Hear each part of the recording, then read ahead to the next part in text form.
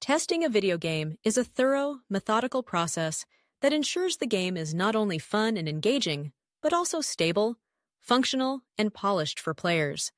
Quality assurance, or QA, plays a pivotal role in this journey, working closely with developers from early concepts to post-launch updates. Let's take a detailed, step-by-step look at how video games are tested, and then explore how QA fits into the broader video game development lifecycle. The journey begins before a single line of code is written. QA testers start by immersing themselves in the vision for the game. They study the game design document, or GDD, which is the blueprint for the entire project. This document lays out the rules, objectives, levels, character abilities, controls, and the intended user experience. Testers also review storyboards and feature lists to understand not just how the game works, but why it works that way. This deep understanding is crucial because it forms the foundation for all future testing. If you don't know what the game is supposed to do, you can't possibly know if it's doing it right. Once testers fully grasp the game's design, they move to the planning stage. Here, they create a comprehensive test plan.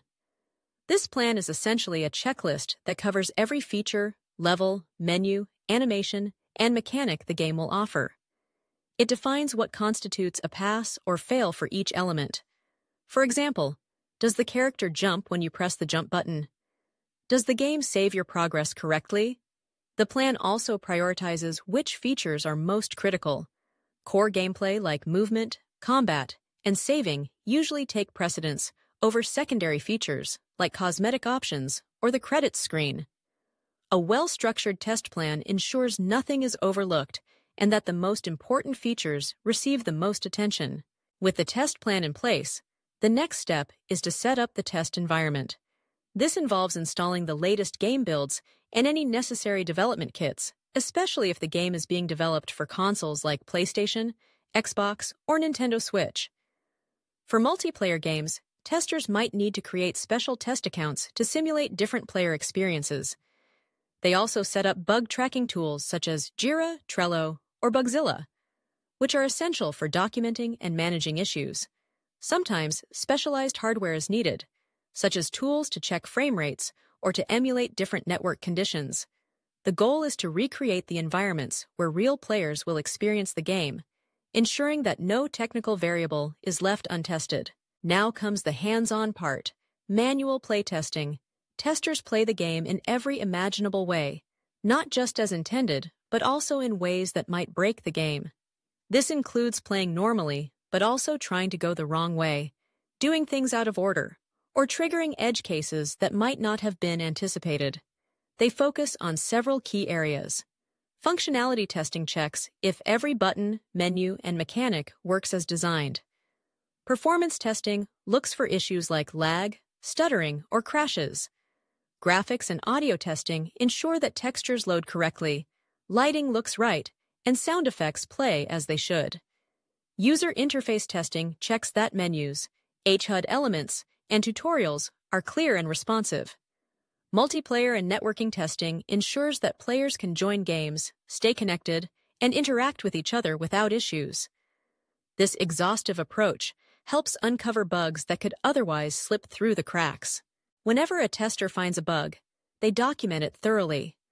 A good bug report includes a detailed description of what went wrong, step-by-step instructions for reproducing the issue, a severity rating, such as critical, major, minor, or cosmetic, and supporting evidence like screenshots or video recordings.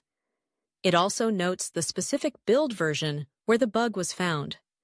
This level of detail is vital because it allows developers to understand, recreate, and fix the issue efficiently. After developers address the reported bugs, it's time for regression testing.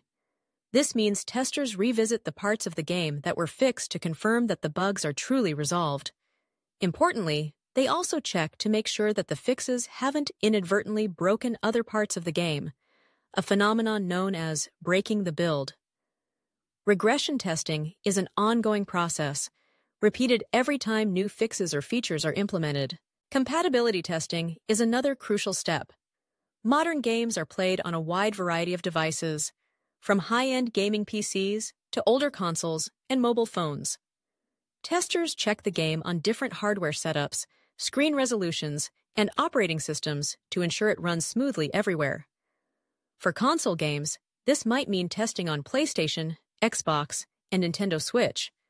For PC games, it involves checking both low-end and high-end systems.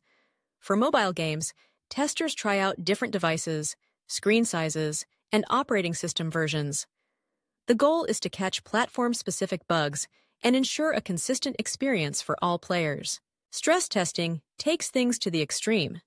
Testers deliberately overload the game, spawning hundreds or even thousands of enemies, for example, to see how the game handles intense situations. They might also simulate heavy network traffic, such as thousands of players joining and leaving a multiplayer match rapidly. Stress testing helps identify performance bottlenecks and stability issues that might not appear during normal gameplay. For console games, there's an additional layer of scrutiny: compliance testing. Each platform, whether PlayStation, Xbox, or Nintendo, has strict technical requirements that games must meet. These might include rules about how menus work, how saving and loading are handled, or how warnings and notifications are displayed. QA testers ensure that the game complies with these requirements, which are often referred to as TRCs, XRPs, or lot checks, depending on the platform. Failing compliance can delay a game's release, so this step is taken very seriously. Finally, before the game is released, it undergoes a final QA pass, sometimes called Gold Master Testing. Testers play through the entire game from beginning to end without using any cheats or debugging tools. The goal is to ensure that there are no critical bugs left and that the game is truly ready for players. Only when the game passes this rigorous final check is it marked as gold, meaning it's ready for release. Now let's zoom out and see how QA fits into the bigger picture. The video game development lifecycle. The lifecycle begins with the concept or pre-production stage. Here, QA's involvement is minimal, but sometimes testers are brought in to provide feedback on early prototypes or proof-of-concept builds. Their input can help identify potential issues before full development begins. As the project moves into production, QA starts to play a more active role. Testers begin working with early versions of the game, often called alpha builds. At this stage, the focus is on core gameplay mechanics, making sure that movement, combat, and other foundational systems function as intended.